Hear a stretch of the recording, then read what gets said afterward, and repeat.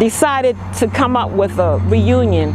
And I said, wow, all I can tell you is I want to be a part of it. It was the greatest time in my life for a long time.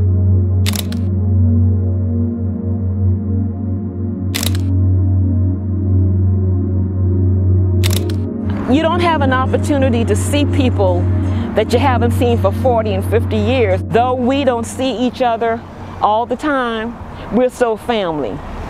And all of us who are from this neighborhood, when we see each other, we know that it goes beyond just hi. It's embedded in our hearts. We have that bond. My name is Cheryl Russell Blake, and I was born and raised in a house on the corner of E and Walnut, used to be A Street. And I have lived here since 1948, left about 2 years ago and moved. This neighborhood was so self-sufficient, and I loved it.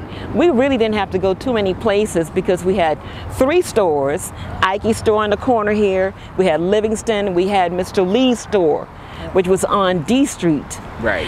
And our needs were there. We had 3 cosmetologists. My mother was one, and she had a business that was attached to our home.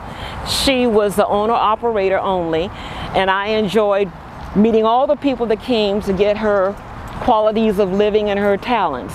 A place where I was born and raised in this community called Grant Hill.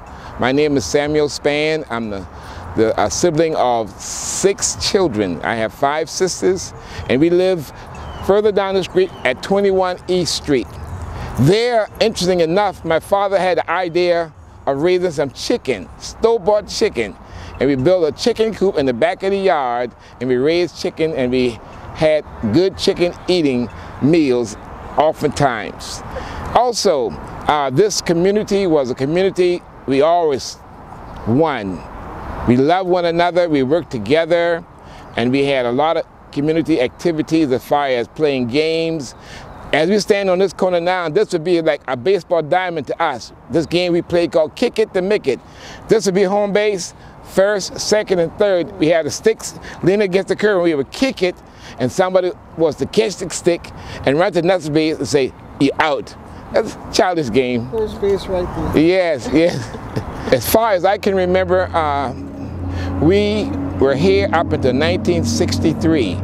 We moved to Moncks Corner because of the interstate being constructed right beyond C Street. But nonetheless, that was a part of what happened, causing the demise of Grant Hill community.